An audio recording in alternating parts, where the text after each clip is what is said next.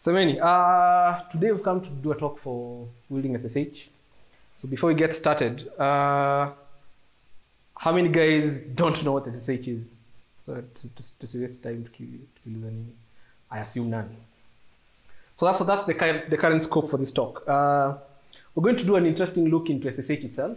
We pretty much just use it on the terminal as either server side or client side.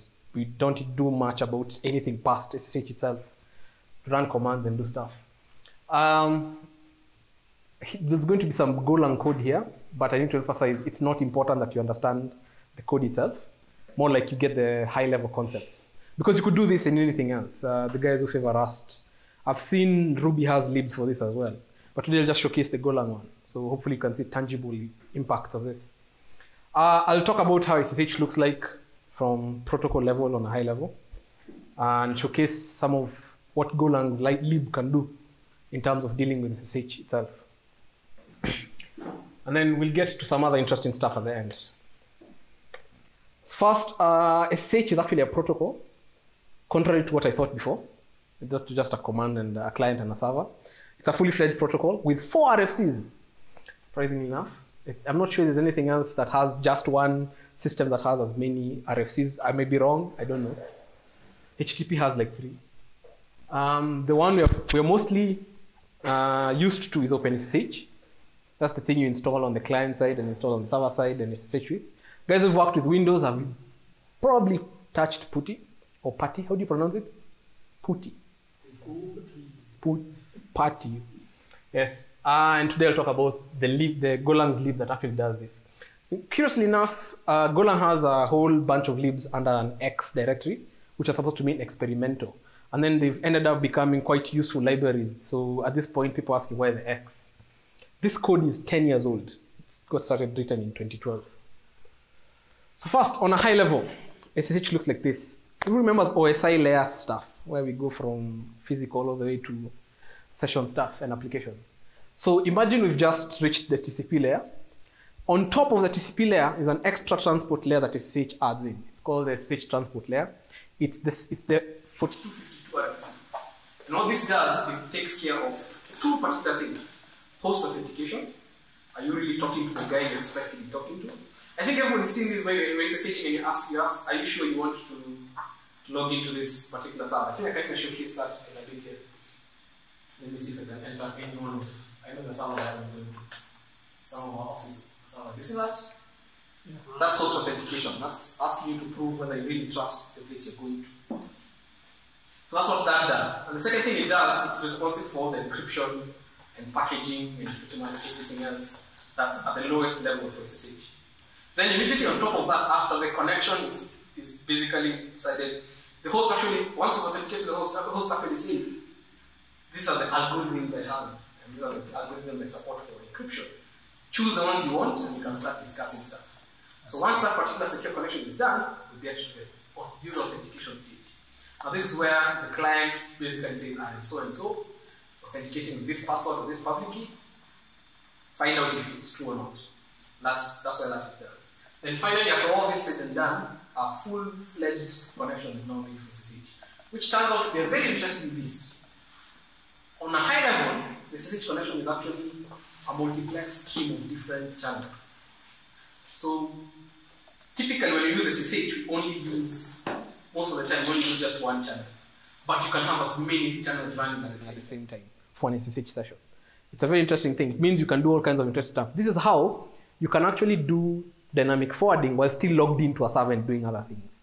So if you make a tunnel, SSH tunnel, or you do some other interesting things with SSH and you've logged in, that same connection is then used for all those tunnels because it has extra channels. And then one crazier thing that they added to the protocol is that every channel and the parent connection itself have out-of-band request channels, if I can call them that. So think of this entire thing like this. Think of the SSH connection as a highway with infinite lanes. Of course, there's no such thing as infinite lanes in hardware and software. No free lunch. But imagine it as so. It's a highway with infinite lanes. Then those lanes each have service lanes. That's how the analogy works out. And so while you're having a particular connection doing specific things on a server, there's out-of-band messages going through there. For example, whenever you change your screen, basically your screen size, there's an out-of-band request telling the terminal at the other end the screen size has changed. Or for example, if you have a really weird setup where the speed of your terminal is different from the server's, if it suddenly slows down, there's out-of-band requests adjusting for that. And so you have very interesting effects where you look at HTOP and you change the size of the window, and you see HTOP has adjusted. That's already negotiated via the SSH connection. And I'll show you in a moment an example of how that actually looks like when you're logging OpenSSH itself. The cool thing about these side lanes I'm talking about, these requests, is that they're dual. They are two-way. The client can send requests to the server, and the server can send requests to the client. I've seen rare implementations of server-to-client requests, but it's possible. Most of them are client-to-server. So let me show you a demonstration of what I mean by. I think I have my name, I think I can do this, yeah. Guest at localhost. I've set up a user on my machine called guest, who's logged in with a silly password. But what I want us to see is the actual activity while you're making an SSH connection. The 5 V's are just to get us to the lowest level of logging or verbosity. So I want to show you, immediately after we started, the first few things that were being done here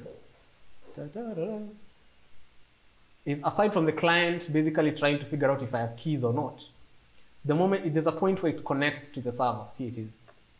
So the TCP connection is established at a very early point in time. So that's already done. And then we get basically a coordination of what type of client I am. Then you get this message here. This basically tells, the client tells the server, let's instantiate a key exchange process. This is where the server comes in and tells us the client, these are all the algorithms I support right now to be able to communicate with you, to share keys and encrypt the connection. Also, interesting enough, they also discuss which compression algorithm to use and so forth. After that is all said and done, actually I should have shown you the, yeah. There's a point where it tries to prove the server is really it. It's interspersed between other logs. Let's see if I can find the next one. Yeah. So it was trying to prove the server, but I've disabled that for localhost. There's no point in proving my localhost is true. But as you can see, the thing that you should be keen on is this debug 3 particular log level. This is where the actual nitty-gritty protocol negotiations are actually revealed. But let me just log in so we can see the rest. Oh, my key is active. Okay, that's interesting. Let's ignore all that and follow from the passphrase. You'll notice immediately after the authentication succeeded, this, see that? Channel 0 was opened. So the client requests, let's debug this step, the client requests for channel to be opened to perform this particular session process. And then, interesting enough, OpenSSH has its own out-of-band request it does between OpenSSH client and OpenSSH server. This isn't part of the SSH protocol, it's part of OpenSSH implementation. So you see stuff like this. And then, interesting enough, the ones I want to really show you are this one. Are we going up or down? Oh, here it is. See that? And that. These two out-of-band requests, they use to basically set up the terminal on the other end. They basically say, give me a terminal that looks like this, and this is the shell I want you to run, and so forth. So these two are what basically set up your shell. And once they've been confirmed, CPQI allocation request accepted, you get a shell. So that's the entire process of how an SSH connection is negotiated. On the highest level, it pretty much just looks like this. You have multiple channels. So interesting enough, if you're doing tunneling, you'd see another channel, like channel 1, doing the tunnel stuff. If you're doing multiple ports, you'd see channel 2 doing the other port, and so forth. And then these requests are basically coordinating various things between the client and the server.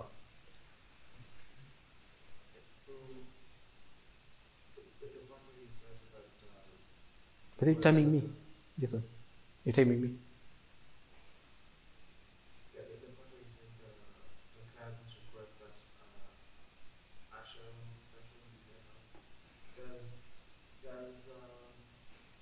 How about this? Bash run as a daemon by any chance? So are you basically like, I always assume that you're running SSH on your client, right? And you're sending commands like from remote to daemon that goes, okay, this is bash, execute this is your output. Okay. Actually have a slide. So Ed's asking if bash runs as a daemon receiving commands from the client side to run stuff. Actually have a whole slide on how that entire sequence goes on. I'm just highlighting it here from the OpenSSH side, but I'll show you on a step-by-step level.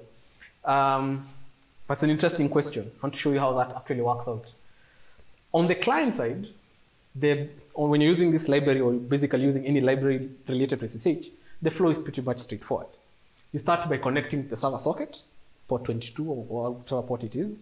Once TCP is established, you prove the server is the one you expect. Now, in most cases, people don't do this. That's the reason why when it asks, you just say yes. You don't actually prove that the host that you're seeing is. So there's opportunities for MITMing, but it's very rare. Then finally, after you do that, you do a credentials handshake. You say, there's a whole RFC. I'll get back to you. There's a whole RFC discussing how authentication works on SSH. I'll not go into that here today, because that is an entire interesting whole section.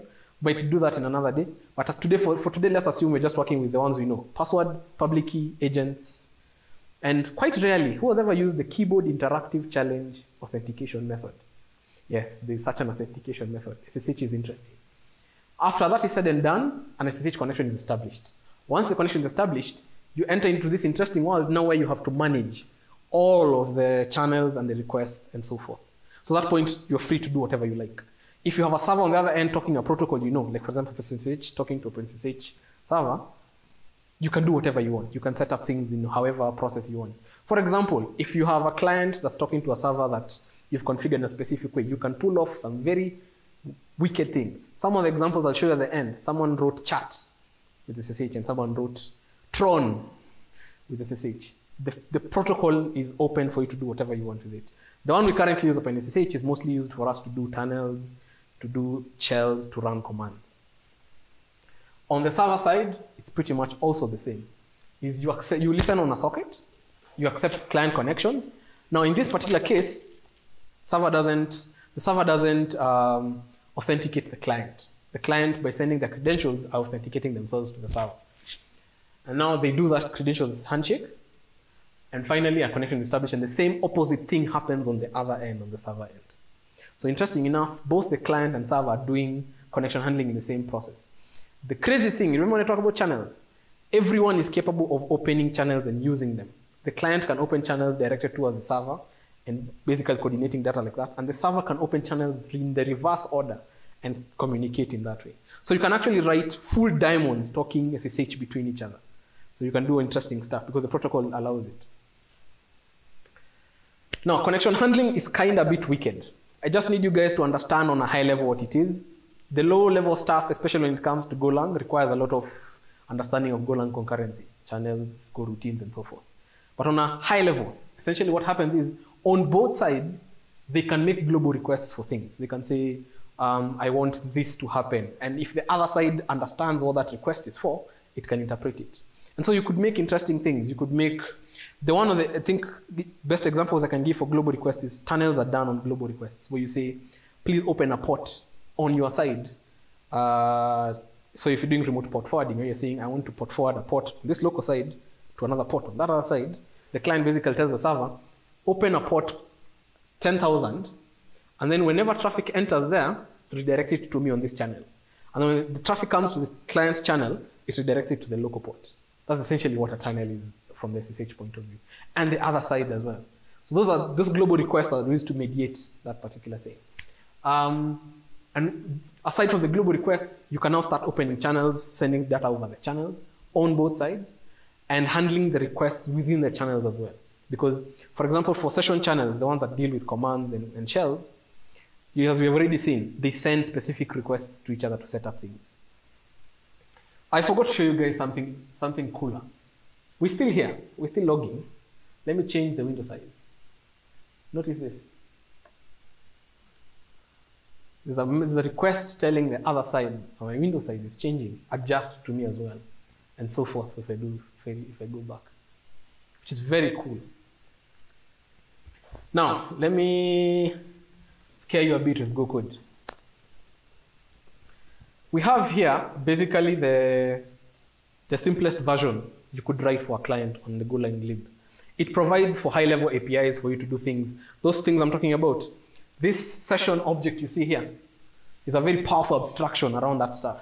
So you can use it freely without having to worry about who's running on which channel and which requests am I supposed to be receiving. And I'll show you an example of how a client code can set up a whole terminal on the Golang side. However, if you want to go a bit crazier, there's lower level stuff where you get the full access to the connection itself, the channels and the requests and everything else. And so you can manage them on your own if you wanted to.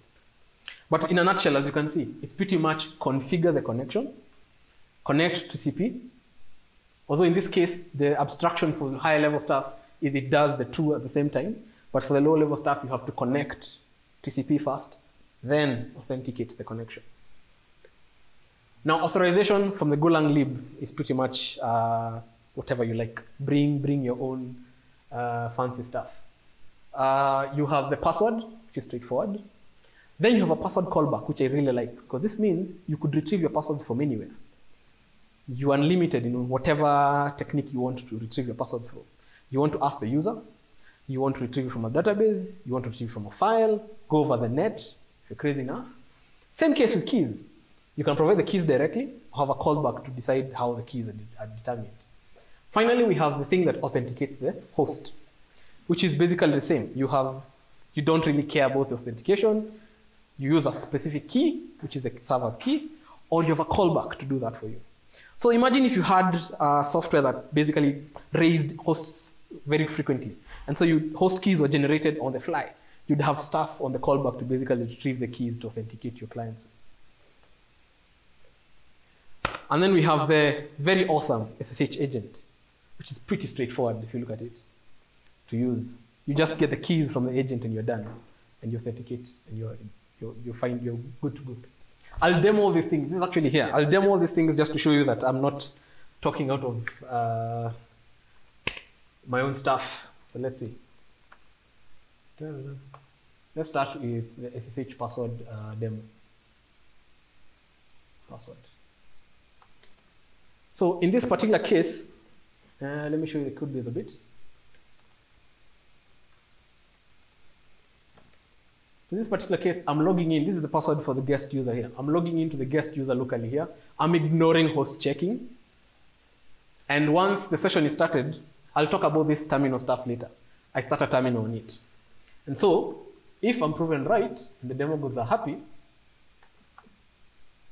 I have a terminal on. This is all mediated by Go. And cool enough, it handles everything, even window changes. This took me a while to get it right for this talk. I'll talk about that in a later point. Terminals are quite interesting. And so I can log out. I have a bug though. Notice I haven't actually exited the terminal after logging out. So that's the caveat I added. This is not prod ready. You need to do some extra work like error checking and so forth to handle stuff like this. But if I press and enter, I'm back to where I was. It's just a bug in handling the termination. So that was password. Let's have a look at public key. What my intention is just tempt you to be able to come and do interesting things with this. As you can see, same stuff. Only difference is I'm using a public key, and then it starts a terminal. So to prove that, so that I don't feel like I'm doing one particular thing and then saying all of them have the same bug. Don't mind that. Finally, we have this other interesting thing. Let's do the agent first. Right now, I don't have an agent active. So if I actually run this should crap out. I have no error checking. That explains the panic. If I had error checking, I would have been able to catch the fact that I have no SSH agent around. And the code is very straightforward. As you'll notice, I'm ignoring all the error checking everywhere. Otherwise, this code would be too long to be able to showcase properly.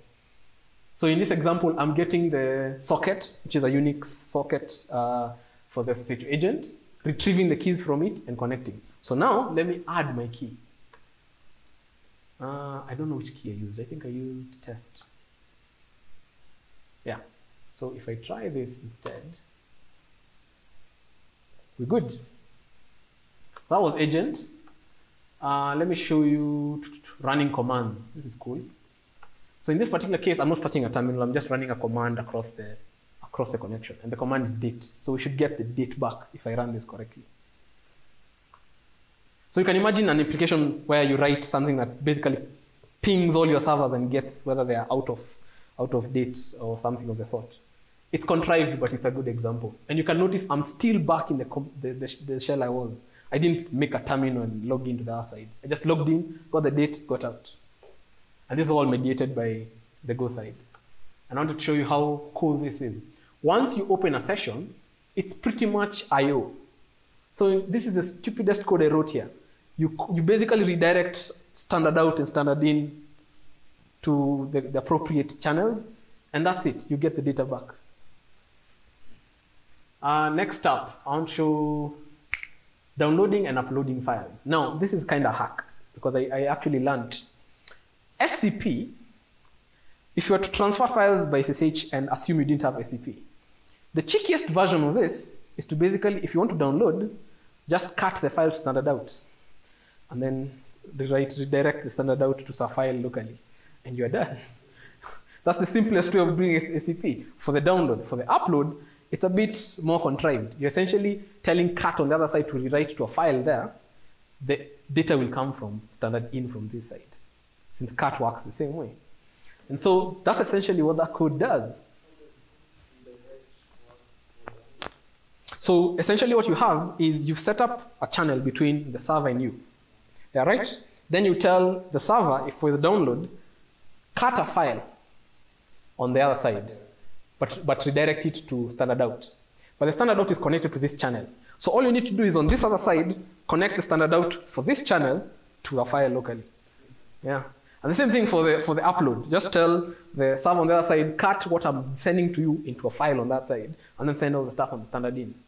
Pretty straightforward. I find that very simple. Like I've been thinking this stuff is complicated, but it's surprisingly simple on the lowest level. So you'll see, I just ran a command here where I'm cutting the file I want to download to come to this local site. As you can see, once I'm done with getting the bytes, I just write them to the local file. I hope I remember what files I was actually working with. What was I working with? Oh, okay. Now I know, if I remember correctly, there should be some files here. So I'm going to download test. So test just says hello world. So I'm going to download test. We want the source file on that side called test, and we want to move it to, let me just prove there's nothing in TMP called test2. There's no test2. So what you're going to download test to TMP test2. So if I open TMP test2, hello world. Same case with the upload. Now, the segue I want to put here is SCP actually works similarly. It's tricky. It's not documented unless you look at the actual source code, but SCP works in the same format. SCP runs a remote command on the other end to do basically what cat does, and the same thing on this end to do what basically I'm doing with cat. So it runs SCP in something called sync mode if it wants to save there, and it runs SCP in source mode if it wants to download. It's similar. It's just pretty much cat. So let's do upload.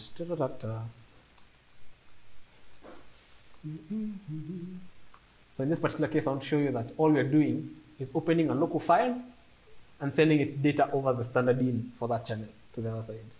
And then the cat basically takes data from standard in and writes it to the file that we tell it to. So we are going to copy, happily enough, our TMP test2 to test2 on the other side. So if I SSH to now,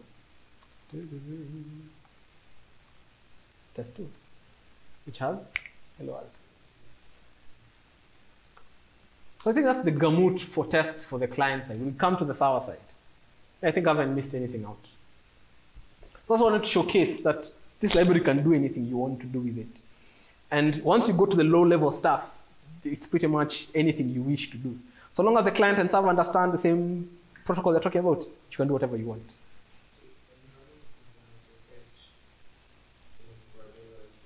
So I'm running OpenSSH server on the other side, but I'm running the client code all on Golang. So I have not configured anything. It's my local SSHD running here. Yeah. Is this implementation depend on the local SSH? So does the local implementation depend on the local version of SSH? No. The library is fully fledged Golang. The beauty about the protocol is it's straightforward. If you actually look at the source code for the library, because I learned a lot of things, tricks and hacks from the source code of the lib itself. It's all implemented in Go, because it's a matter of just sending packets over the line. Yeah. So when it comes to using the library itself, so are there implementation of SSH that the library has? Interesting point. Curiously enough, I found an interesting one. For example, there's OpenSSH specifies ways to send, the Golang lib specifies ways to send signals to the other terminal. OpenSSH does not abide by those ways. So for example, you could write a client sending signals to the terminal on the side, OpenSSH will just ignore you. So it's a matter of the two client and server have to talk the same kind of higher level protocol. But the beauty about OpenSSH, it's so old, nobody remembers any other implementation of SSH. So pretty much when people write clients, or people write compatible servers, they write them according to what OpenSSH is doing. Yeah. So server flow. Server flow is a same case. Very straightforward. You configure the server. Note the two callbacks. The beauty about the callbacks, and I'll talk about this later on a project I'm working on. The beauty about these two callbacks is you can do the authentication however you want. Password callback, public key callback. Fetch them from wherever you want. You want to fetch them from an authorization file. I'll showcase this in a moment. You want to fetch them from wherever you want to fetch them from. If you have a whole fleet of key value servers that are highly available that store your keys, or you can basically use that as the basis of. Yeah, just on the mention Vault here, I was to mention it much later, but yes, Vault's SSH engine is written in this library.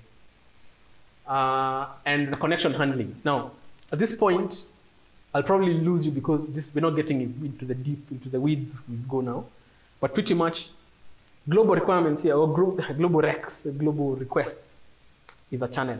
And all we are doing is basically just ranging over that channel, going over that channel, receiving requests from the other end. This applies to every type of request. Even if it's a channel request, it's a global request. So long as you have the channel that has that stuff, you can just range over it and do stuff with it. Something cool that I learned about this entire library is you don't have to worry about typical problems with channels. Like for example, there's one adage that says if you start a Go routine, you need to know how to stop it. And if you have a channel, you need to know when you're closing it. The beauty about this is when the connection goes down, all those channels will go down. So sometimes you don't have to worry about closing them. That's why I can do stuff like this. Don't have to do special case concurrency stuff.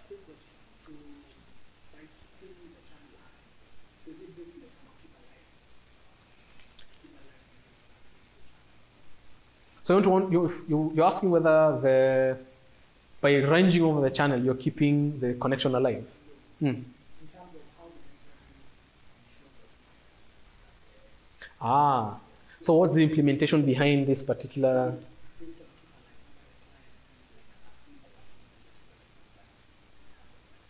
Okay. Now, remember the multiple layer protocols for SSH. Turns out the SSH transport is so good, or at least so long as you're on a reliable stream, that you don't have to worry about such guarantees at the highest level. At that point in time, all the implementation does is listen to a particular stream. If it can read from it, it has data. If it can't, it has no data. The transport layer is built in such a way that you can actually send a request and trust that it goes to the other end. So all you're doing ranging here is basically in the background, there's just a guy reading from a socket or from a file descriptor, waiting for stuff to come out. If I'm not mistaken, I think the pipes are the lowest level, but I'm not sure.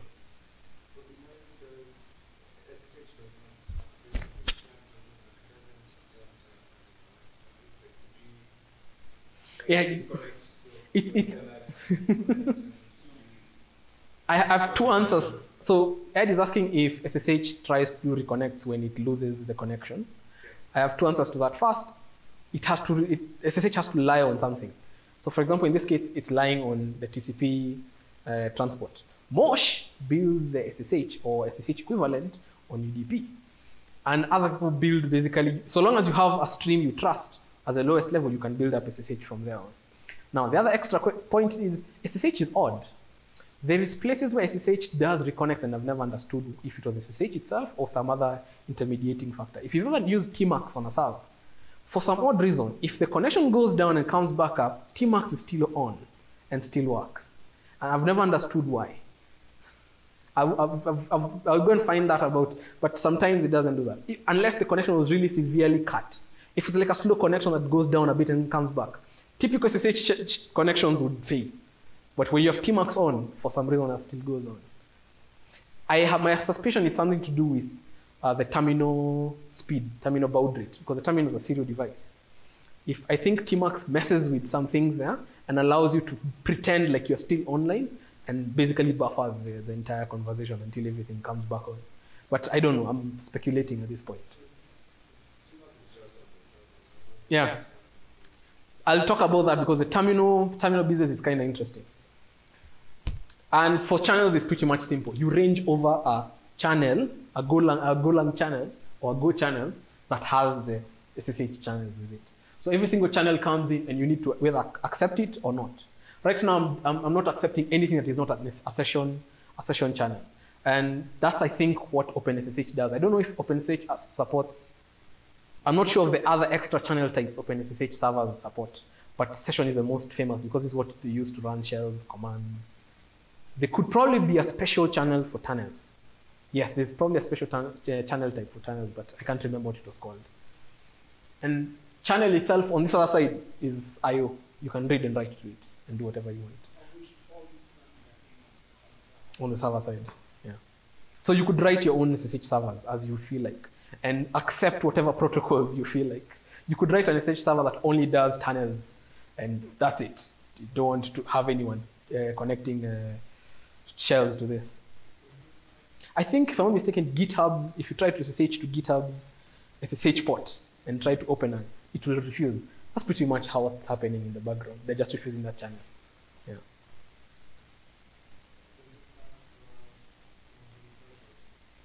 So yes, so as I pointed out earlier, an SSH connection is pretty much unlimited multi-session. You could start whatever you want. You could start a shell here and another shell here on the same connection. I'll show you a server implementation that is multi-session after I'm done with this.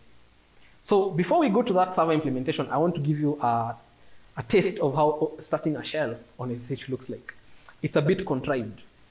So first, after the connections have been established, first thing that happens is the client opens a session channel or requests for a session channel to be opened on the server side. And the server now basically decides, do I want to accept this channel or not? And because the session channel, as I showed before, it will accept it. Then secondly, the client sends, I want a pseudo terminal on that side. That's what PTY means. It's a pseudo TTY device. If you don't have to be familiar about this, but TTY devices are essentially the abstraction behind almost every single terminal we have today. The old terminals were basically teletypes. And so as we built better displays and better software and so forth, all we've done to support the old OSs is abstract our modern terminals against that particular behavior. And so the client says, I want you to give me a terminal on the other end. And it specifies what kind of terminal emulator it wants. For example, by default, OpenSSH uses the terminal that you're using in your current. Let me show you something interesting. Environment variables are pretty powerful. We're looking for term. Look at this. So this is what decides what terminal is started on the other end. It essentially just carries forward your terminal. These ways, I think there's an option to change it for SSH. I'm not sure. I think there's an option to change it. But from the library, you can do whatever you want. Exactly. Have you ever had errors where the other side it says terminal not supported?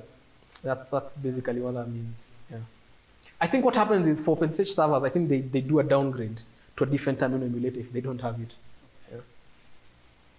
Yeah. After it's done requesting for terminal, it asks for shell to be started on it. Curiously, the current implementation for OpenSSH, the shell, you don't pass along what shell you want. The server decides what shell it will start for you. So as your user, the user you specified on your server, the shell you specified that you want is what will be used, not what you have on the client side. So if you have SH on the other side, that's why you can enter into a server and find you in an SH shell. That's because on the other side, that's the shell, the default shell on that side. After those have been done, all you have to do now is essentially just wire in standard in to that channel and standard out to the same set to your screen. And that's it, you're done. You now have a terminal running on the other end. In a nutshell, essentially what it looks like is there's a terminal running here whose standard in is on your machine and whose standard out is on your machine. That's essentially what is done, mediated by SSH. So typically on the server side, it just looks the same way. You accept the requests, do what the client is asking, and then wire in the terminal to that side. And you're done.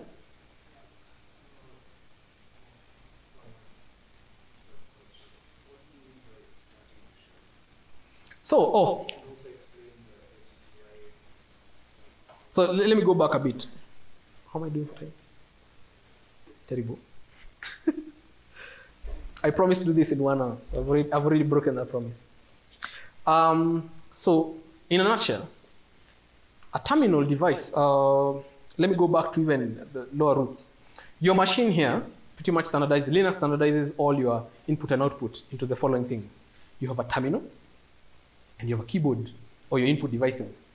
Input devices are wired in into standard in, and then your terminal, when it's started, is connected to that standard in. And the terminal's standard out output is connected now to your screen.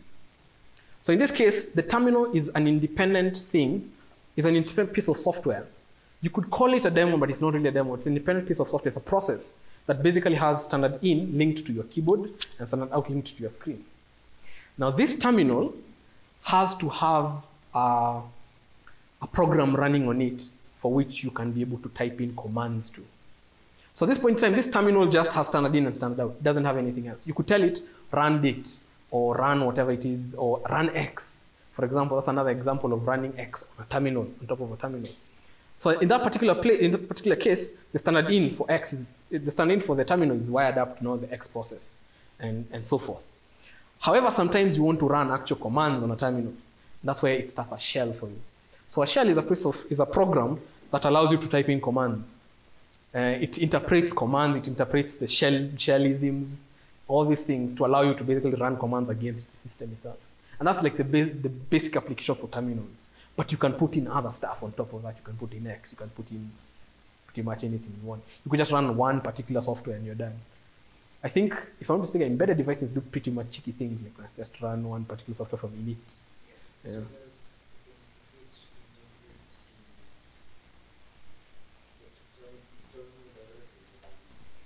Pretty much, essentially on a protocol level, all the OpenSSH server does is start a terminal and then ask a shell to be started on that terminal. And then wire in that terminal to your remote end. So if I'm here as a client, all I'm doing is, on the client side, is I have like a dumb screen. The terminal is actually on the server side, sending data over SSH to my screen. So that's essentially what it does. So imagine doing the same thing locally, but now extending it over SSH. Yeah, that's essentially what OpenSSH shells do. And that's the summary of what I want to show you here. So let me show you some examples of this code. So here we have a server implementation. Right now I've wired it in to accept test user. This is what I mean by saying the callback is important. You can do whatever you want. This is the stupidest implementation of a password check you could possibly add. It just checks for a user called test user and a password called hello. Yes. There's actually a flag on this config that says don't even authenticate anyone, if that is what you want. It's possible to apply it for specific cases. For example, there's a guy who did the Tron thing. All he has to do is rate limit connections. He doesn't have to authenticate anyone. So long as it's SSHing to a server.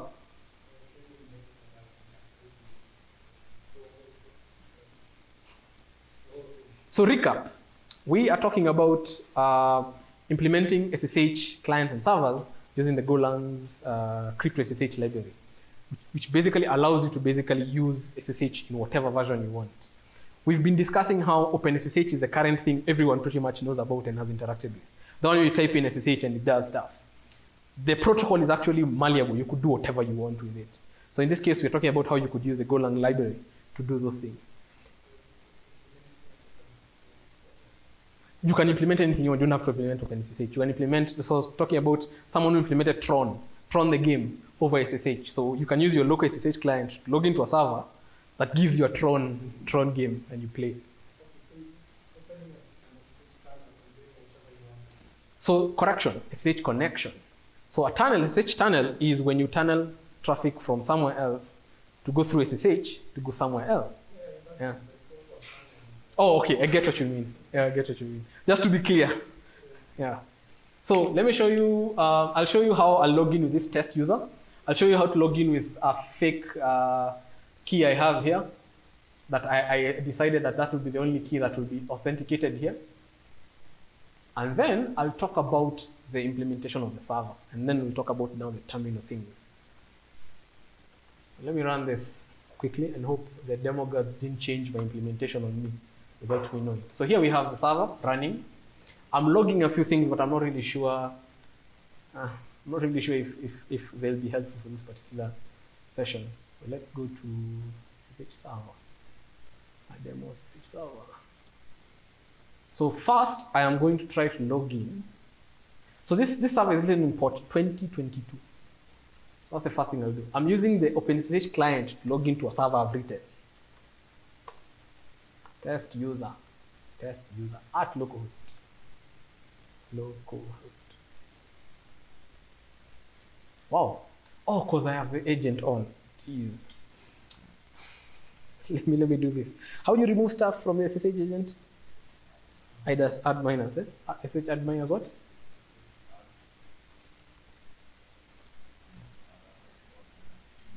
Minus T.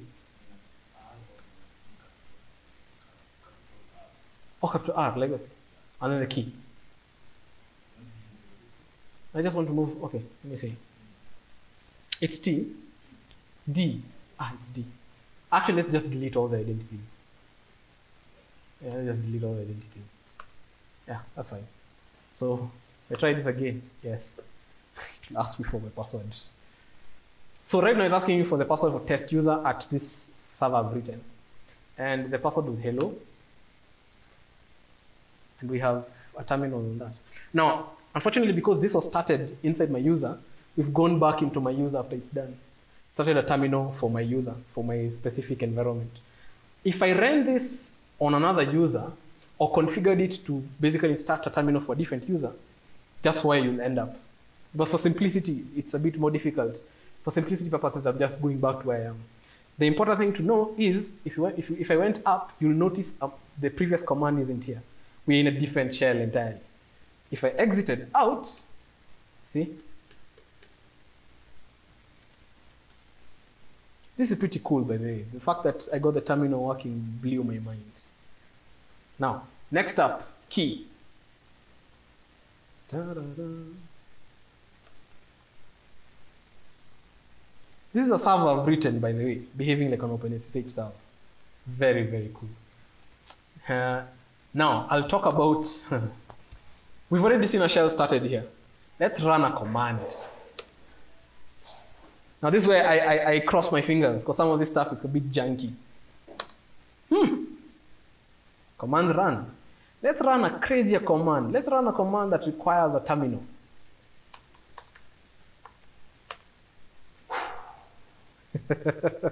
I was uncertain of that working. It worked.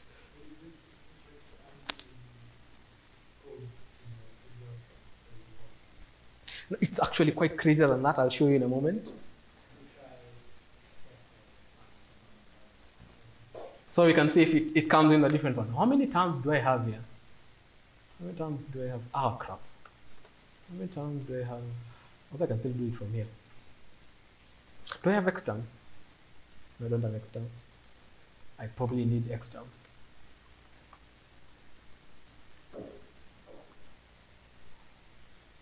Let me just get exterm so we can play around with that.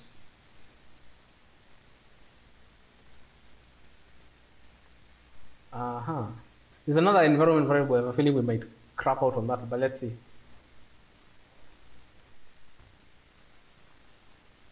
What did it start?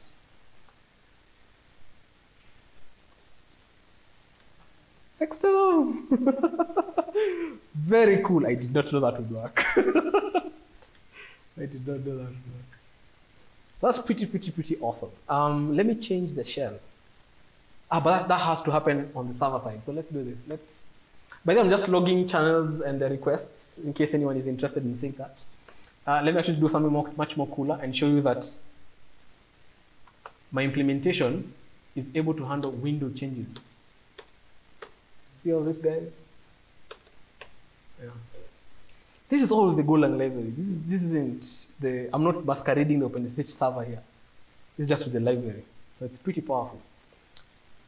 Now, I don't know if this is crazy to try, but let's see. Let's see what happens. I actually don't know if this will work. So the shell is decided by the server. The terminal is decided by the client. It's a weird arrangement for OpenSSH. You could do whatever you want if you are implementing this.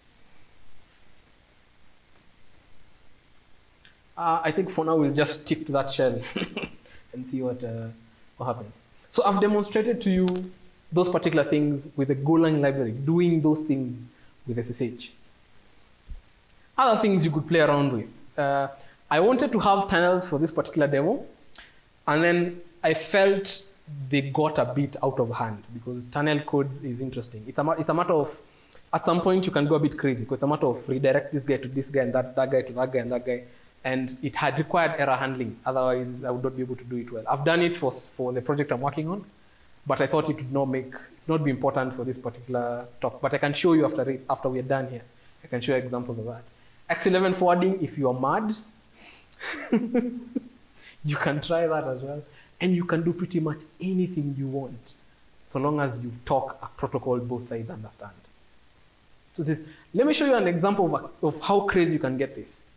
One of the implementations here, the last one, gravitational teleport, wired up WebSockets to SSH, which allowed guys to basically type stuff on the web browser, which is basically what Google is doing with their cloud logins.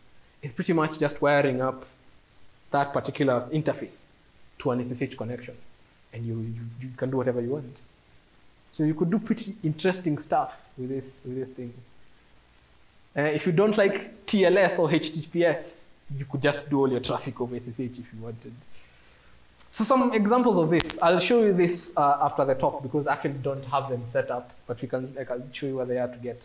Someone implemented chat with SSH, Tron with SSH. Git and Gogs use this library for the SSH Git cloning and Git pushing. They use this library. As Jason has happily pointed out, Vault, HashiCorp Vault, has an SSH engine.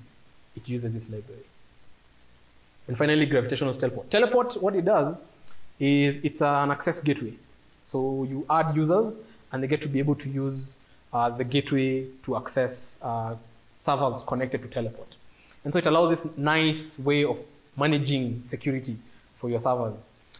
I was very enthusiastic about using it last year. I remember discussing it at length with Jason. Unfortunately, I found a few problems. First, the servers have to be able to talk to teleport, and teleport has to be able to talk to the servers. And so if you have servers behind firewalls in places with no public IPs, you are screwed. So teleport can't help you with that. They have mechanisms called across data center tunnels, but they only work if you can talk to the other side and the other side can talk to you. And so that's where the next idea came in. Iron Fist. I'm building a system. I'm calling it very many names. Last year I was calling it Karao. And I decided Karao was a silly name for a system. And so now I've moved to Iron Fist. So what this is pretty much an access gateway. Much less silly. Yes. I say it depends on who's asking at this point. I thought it was cool at some point. It's an access gateway. What happens is you have your guys authenticate via some traditional means, LDAP, Google Auth, whatever it is. You have your users coming to your onboarding is very simple. You just onboard guys on your current specific authorization identity server. There they get to add their keys, their public keys, and then they can request for access for various nodes. So nodes would connect to this particular access gateway, even if they are in whatever weird environment they are. So in my current environment at work, we sometimes host in environments that have no public IPs, but we still have to operate them. So what we end up doing is tunneling back to specific servers or bastions on our side. And so we tunnel SSH ports to a bastion somewhere and SSH through that to get to the machine itself. So instead of having this kind of Rube Goldberg device going on, we want to formalize it into a system. And so the nodes would connect. Even if there's downtime, they would be able to retry and so forth. That's something we've had a hard time doing because we've had to set up interesting scripts to basically retry whenever connections went down to the remote nodes. No, it's just simple. They essentially just port forward the SSH ports to a bastion we control. And then guys, the SSH target now becomes that particular forwarded port. Does that make sense? We have a port on the remote node that's running SSH. We use an SSH client to port forward this port to a bastion we control, and then have guys target this new forwarded port as the SSH port for that server. Does that make sense? We're essentially like bringing forward the SSH of that machine to another port somewhere else and SSHing through that. And that has worked for us for some time, but as the team grows, it becomes very complicated. We had a long discussions last year. We had the Vault discussion where we talked about using Vault for configuring keys for mini servers. And Ansible has specific ways to do that. But at some point, it gets a bit janky. You also have to mediate the entire process. And sometimes human processes are not necessarily perfect. You always have hanging, like someone left the company, the keys hanging around somewhere. That's a big problem. So you want to be able to formalize that. And so guys request for access, and during the period of that access, a specific public and private key combination is configured for that specific node or nodes. And so when they SSH with their public key, what essentially the gateway does is it MITMs the connection, terminates the current SSH connection, and connects it to a new SSH connection towards the node. And what that allows you to do is log everything that's happening, which is another requirement.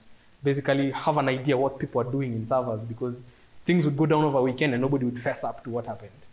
And that would be a big problem.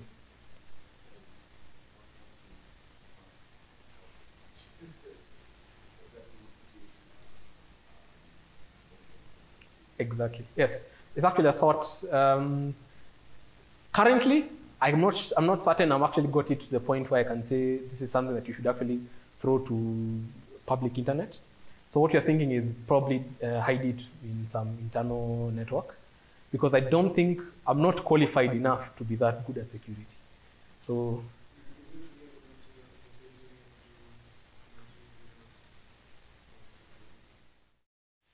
yeah.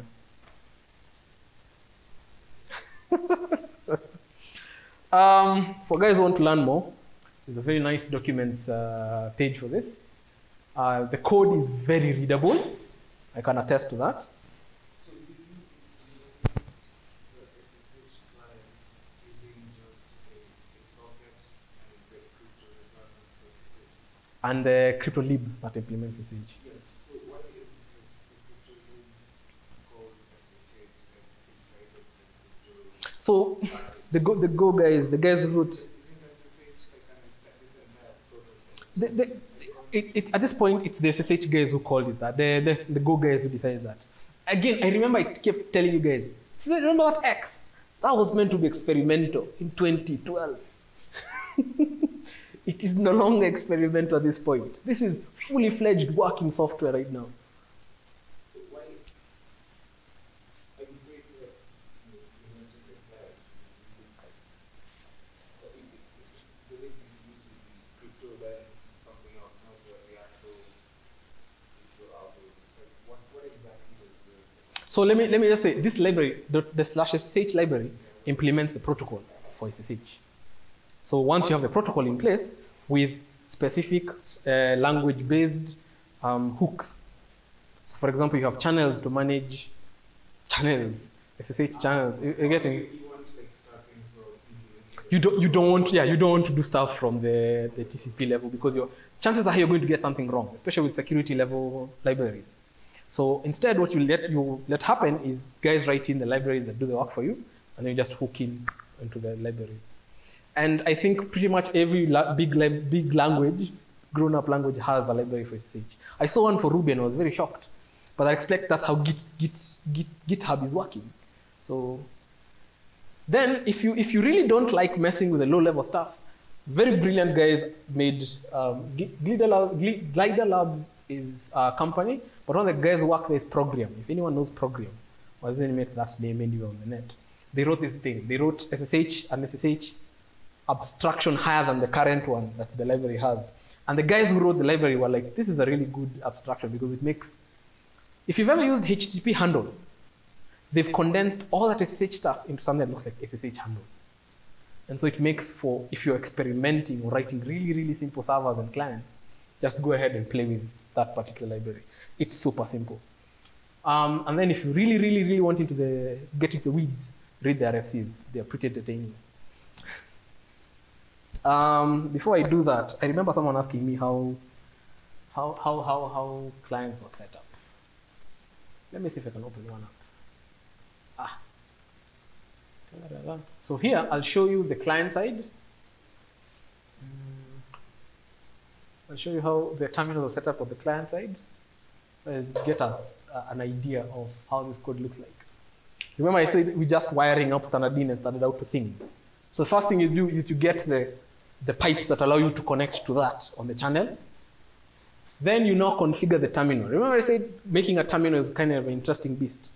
Terminals come from the world of teletypes, and they were serial devices. So their abstractions also behave like serial devices. So you have to configure interesting things like what is the baud rate, whether you want to echo or not. Very interesting things. And then after you're done, and some of this stuff, you see this function here, get win size, is actually a syscall. That's how into the weeds this terminal stuff gets. These things haven't actually handled on this. These things that could break. I don't remember what specific terminal features I didn't implement, but anything that required specific tunings of terminals, I have a feeling I've broken. So right now all I'm doing is opening a really simple terminal. I can't do a lot more with it. But once I open it, I get the terminal back. I request for a terminal, I get the shell on the other side. Then locally here, what I do is I reset my current terminal. Now, as a tangent, terminals are configured in two modes, something called cooked and raw, or the official version is canonical and non-canonical. What that means is traditional teletypes allowed some kind of extra processing before data went to where that data went. Remember the old days, screens didn't connect to a machine here, they connected to some device somewhere else. And so what would happen is they added some extra processing to make using that particular terminal easier. So for example, if you backspaced, there will be no need for you to see the backspace character on the screen. The screen would actually just remove the character. And so it would buffer this particular interaction and then send out the final result after a carriage return. And so things like Control C, Enter, backspace, delete, Control A, Control E, all those things work against this particular high layer to allow you to basically use a terminal with ease. If you used your terminal in raw mode, you'd be typing every single control character.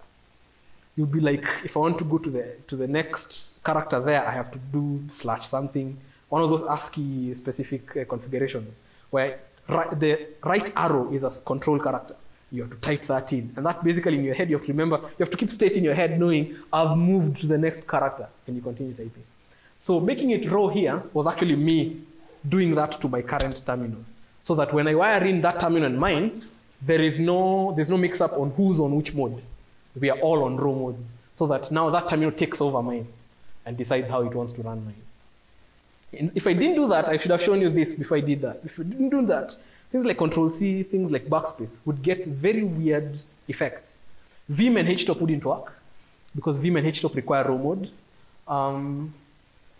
Other interesting things, like if you ran top would essentially just block your terminal because traffic would basically come down to the last end and not be able to Control-C and quit out. It was interesting.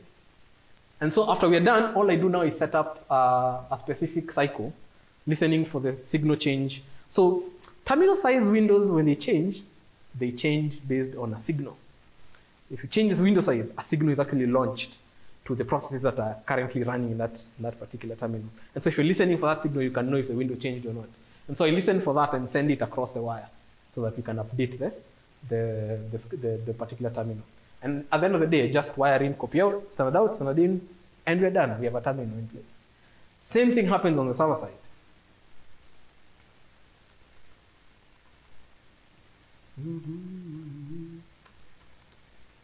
Same thing happens on the server side. It's pretty much, it looks almost exactly the same, except for the fact that I have to handle all these channels. So for example, remember I said you have to handle a session type? if a session channel came in, if a non-session channel came in, I would reject it. But a normal one, I'd handle it. And handling it means having to deal with every one of these requests. I've actually written them here. The first thing that happens on a typical shell request is you will get a TTY request.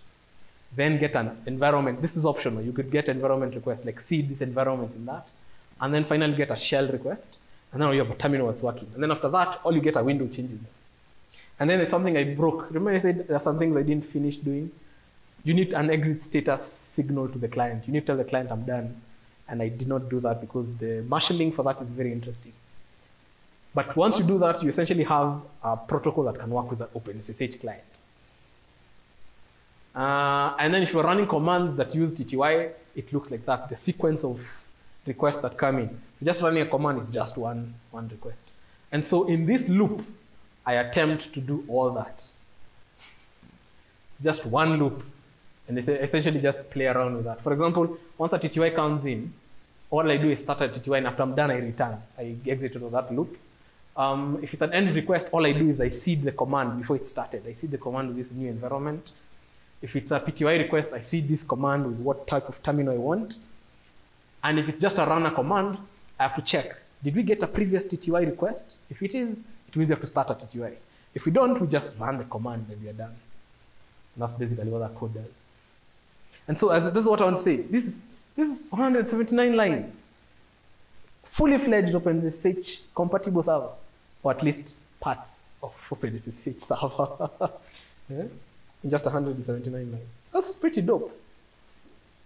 Without error handling. Without error handling. Yeah. And with that, I thank you for coming. I am done. Do you extra questions so that I don't close the session prematurely?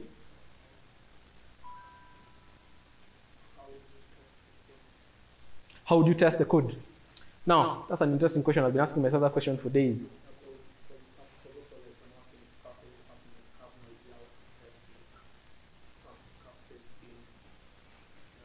So one thing I think this one, I'm actually not sure what the right answer is to this, but personally in what I've been building with Golang, I felt, first of all, the static typing protects you from a bunch of really, very nasty stuff. Our main Django backend, we have very strict rules for testing. 100% coverage, someone has to double check the tests as you're doing the reviews and so forth. And that basically prevents bad things from entering into the code base. But for something like Go, there are some things you can catch from the get-go, using the wrong types for specific things, calling the wrong function. In Python, you can't do that. Python, wrong things will happen in runtime that you should have fixed a bunch of development cycles ago. In Go, you're protected, number one, with the static typing. Number two is, I feel when it comes to something like Go, and you're building infrastructure-based things, unit tests are kind of limiting. They don't actually prove things work. So I find in Go, big integration tests actually prove a lot of things to you, especially if you're testing the happy path and some error cases, prove a bunch of safety things for you. I've had software that I wrote very simple integration tests for, that's been running for 2 years, and the biggest failure it had is me forgetting to update the certificates. Those are the biggest failures. Oh, there's a second one where it has a memory leak somewhere and I can't find it. But that's something else. That's beyond. You couldn't test for that and find it easily. But that's essentially what.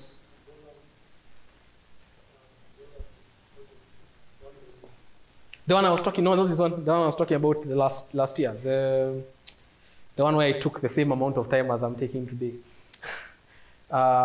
We have a data transport layer to avoid issues where we have to figure out if connections are up, if they're intermittent, if the bandwidth goes up and down. We don't want to be doing that over HTTP. So instead, we have a pipe system in place to transport data all over the place. It was written in Golang, and it's been pretty stable so far, transporting ridiculous amounts of data. Yeah.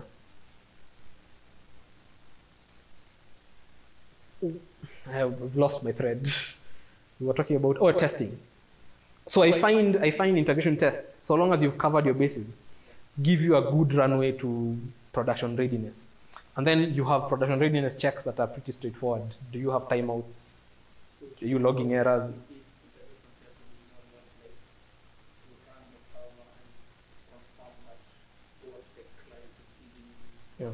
Now, I have two answers for that. For Iron Fist, I've been doing some interesting stuff. At the interface layers between the SSH code and the other backend code that is doing things like password checks, public key checks, adding users and so forth, there is an interface layer. I can essentially plug in an interface to where I want things, and then what I do is I can test the SSH layer in isolation without the backend itself. And so what that allows me to do is like bring up, because Go is so good at Go routines, just run the server in a Go routine and run commands against it. SSH into it, find out if that particular SSH session fails, do something else. And that's pretty sweet. But that allows me to test the SSH layer in isolation. And then when I come to the backend, I don't have to care about the SSH layer anymore. I just test the backend in isolation. That gives me some guarantees that some things are safe.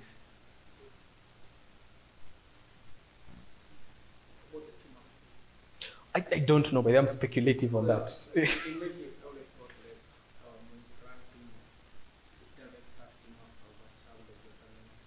Oh, it starts its own session on the side.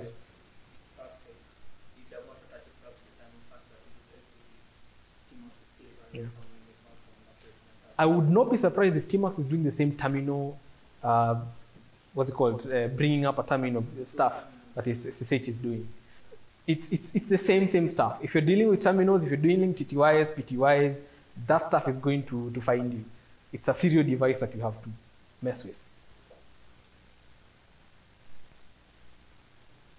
It's Vim also does the same thing, but to do what it's doing. So yeah, Vim has to basically come up, build up its own, like reset the terminal and set specific configurations for that terminal to use it. Otherwise, you'd not be able to do the normal mode and so forth. You'd not be able to draw on the terminal. Yeah, so terminals are interesting beasts. Any questions? And with that, then I close the session. Thank you.